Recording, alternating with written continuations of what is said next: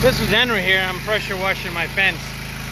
I sprayed it down. I used this 30 seconds outdoor cleaner. This stuff works really good.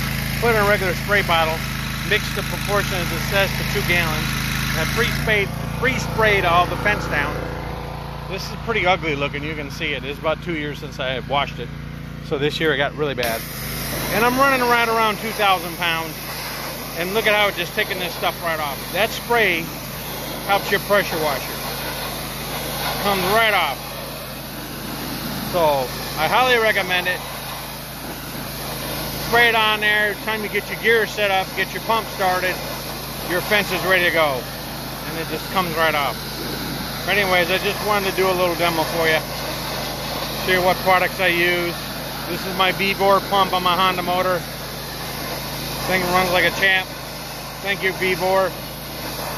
And then the 30-second spray, mix in the spray bottle. Pre-soak it both sides. And the time you wash it, it comes right off. Look at this stuff. It melts off. This makes it a lot easier for you to work. Alright, Henry the Weed Man out, doing my daily chores. But also at the same time trying to help you figure out what to use to save money and to make your stuff look better. Alright, Henry the Weed Man out. Have a good day.